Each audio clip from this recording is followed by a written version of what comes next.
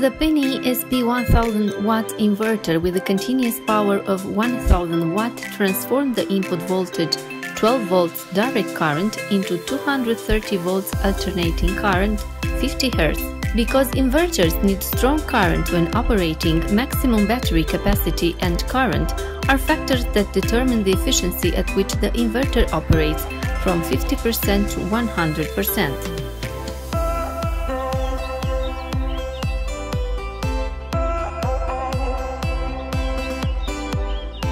Therefore, for this model, we recommend using a 12-volt battery with a capacity of at least 150 amperes per hour. Through the two 230-volt outputs, the inverter can supply consumers with a resistive load such as televisions, audio system, microwave ovens, fans, laptops, etc.